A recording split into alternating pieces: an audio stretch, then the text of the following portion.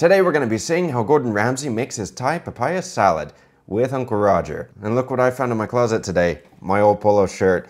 It still fits after 10 years. It's a little wrinkled, but that's how it is. In any case, guys, hopefully you enjoy this video, and if you do, be sure to check out the rest of my videos that I have on my YouTube channel, plus all my other recipes, which I actually do have a lot of other recipes, and be sure to check out my culinary course, which I will leave in the description down below.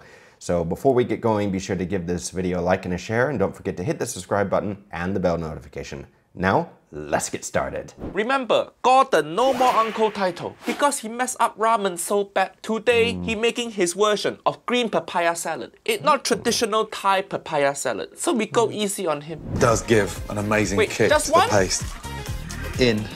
No, just one chili. Gordon, how can just use one chili? Som tam is one of Uncle Roger's favorite dish. It's the only salad worth eating. Kale salad can fuck off. So this is Uncle Roger's favorite salad. Interesting. Let me know down below, guys, what your favorite salad is in the comments. Is it Caesar salad, Cobb salad? Is it this salad? Let me know. First off, these are a little dried shrimp. Dry shrimp, correct?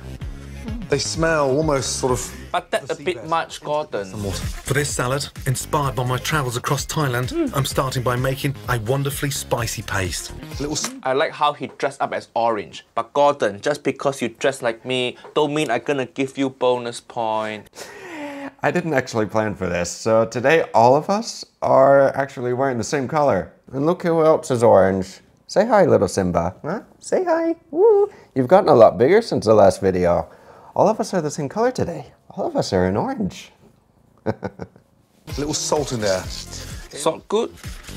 No, Gordon, pounding is in and out, not round and round. You not pounding, you rimming. I understand what Uncle Roger is saying by this, but you can still crush the ingredients in a pestle mortar by, going around with it instead of smashing it.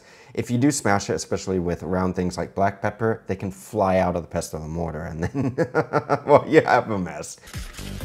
Just break them up. Look at the pestle and mortar. It's too new. It like it never been pounded before. Just like Uncle Roger. Auntie Esther still haven't replied. I'm sorry to say it, Uncle Roger, but I think the boat's already sailed with that one. Bird's eye chili. But actually good? Powerful, but wow. It does give an amazing kick to the paste. Wait, just one? No, just one chili. Gordon, how can just use one chili? For Thai papaya salad, at least use 5 to 10 chili. Just one chili. What in the Jamie Oliver is this? Yeah! Well, I'm kind of with Gordon on this, but then again, it depends on the amount that you're going to be using for the salad. If you're going to be using everything to make the salad, or if you're going to be using only a portion of this. Because keep in mind, when Jamie made his red Thai curry, his green Thai curry, what else? A few of his other curries, he only used like 1 or 2 green chilies or a few other chilies. That's it. But if you're not used to chilies or spiciness in general, you may not want to put a lot in there, especially the first time. Because again, it not only burns the first time, but it burns the second time coming out. And trust me, if you're not used to that, it's not fun. Gordon, when you're making fried rice, you got 2 wok. You wok fuckboy. You have to be chili fuckboy also. A couple of tablespoons of brown caster sugar. Sugar, okay. Wait, that too much? That softens the blow with the chili. Wait, what? Soften what? That softens the blow with the chili. Soften blow of what? It's just one chili. Gordon. Niece and nephew, if you need to soften blow of one chili, just give up. You're not gonna succeed in life. You're too weak. Right, now you need to keep in mind, with chilies, there is a chemical called capsaicin. Now this chemical is what is responsible for the heat in chilies and all the peppers. Now this chemical is produced in the membrane. It can also be on the seeds. This is why a lot of people take out the seeds, because they can be hot with the oils. But if it's going to be too hot to begin with, you may want to just change the chili that you're using, as Uncle Roger is saying, because, it's just going to hurt. You may not want to torture yourself. A little bit of hot water into this tamarind paste. Tamarind, correct? It's a really tart but sweet paste. Good. 1 tablespoon in.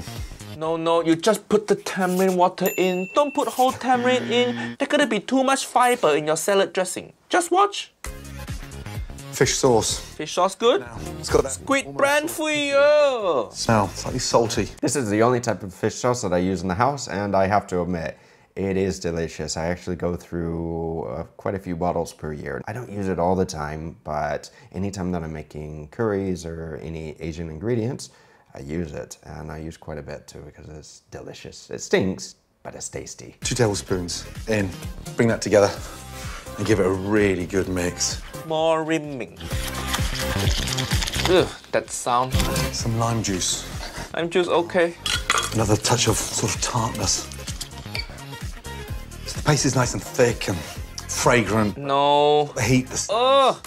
No, papaya salad dressing not supposed to look like that. Look at this photo. This proper Thai papaya salad. See the dressing, the liquid pooling at bottom. Looks so appetizing. But what is this, Gordon? What is this? Now, if there are any Thai chefs watching, let me know exactly what Gordon is doing wrong. But to me, it seems like Gordon has actually made this into more of a paste instead of a sauce. Because it looks like with the photo that Uncle Roger used, that the sauce is actually quite liquidy. And, well, of course, Gordon is making a thick paste. Now, just keep in mind, Gordon is trained in French cuisine as well as British cuisine. So our methods of making sauces and purees and everything may not be the exact methods that you use in your own local cuisine. Green papaya. Good papaya, of course. Give it a little peel. You can find green papaya in local Asian shops and bigger supermarkets. And as it doesn't wilt like more delicate veg... Gordon, the way you peeling papaya, you're wasting so much papaya. Just use peeler, save money. We're not rich like you, Gordon. Do you think papaya grow on tree? I mean, do you think money grow on tree? Okay, if Uncle Roger got that much money, I'm gonna waste papaya also. Actually, Uncle Roger surprised Gordon even peeling his own papaya. Gordon, with that much money, you can hire little papaya slave, follow you around, peel papaya for you. Uncle Roger's right. If you don't want to waste a lot of the flesh with any of these fruits or veggies, you can use a potato peeler to actually peel the vegetable. In any case, Gordon is doing the fast method. If you want to peel a vegetable super quickly without dirtying another piece of equipment, you can use a knife. The only problem is with that, whether you're peeling watermelon, cantaloupe, or any other type of fruit or vegetable, you can waste a lot of product. I'm gonna grate it. Grater. Look, that's what I want. See, if you use grater, the strip not gonna be long enough. You want longer strip for papaya salad. More satisfying to eat. In pretentious French cooking term, we say julienne. Or if you hardcore Thai auntie, you can whack the knife on papaya like this to create thin strip. But Gordon can't do this. He's not hardcore Thai auntie. Right, well, I wouldn't recommend holding the papaya in your hand and taking a knife and just whacking it in your hand, because there is a possibility of the knife going clear through or missing it and going into your hand. Yeah, this is a big no-no. You want to be careful with this. But in any case, if you want to get longer strips of the papaya and you're not very knife savvy, you don't have a lot of knife experience, then you can use what's called a mandolin. Although you have to be very careful with a mandolin because it will literally cut your skin off if you're not careful. Thin slithers. Next, a nice, rich, sweet banana shallot. The shallot peeling technique, perfection.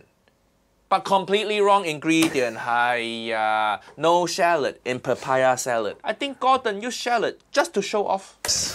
Rich, sweet banana shallot. Who grate shallot? Gordon, of course. Nice. This kitchen too organized. Look at all the spice in the background there. No Asian kitchen as nice as this. Papaya salad, just street food. We prepare on side of road. Sometimes we even got hot Thai auntie pounding papaya salad on street. Like this video here. Where is that? Uncle Roger need to go. That's why Uncle Roger always say, Thailand got best street food. Look at this. Just have to make sure she actually woman. Sorry, children. Not one video's PG with Uncle Roger. Honestly. Some carrot. Carrot good? Carrot gives it. Oh, Gordon, you have peeler. Okay. Why don't you use it on papaya? Yes, I agree with Uncle Roger. If you use it for the carrot, why not with the papaya? If your papaya salad look like coleslaw, you fucked up. that and mix it. Finish that off with Thai basil Thai basil wrong. and fresh coriander. Coriander wrong also.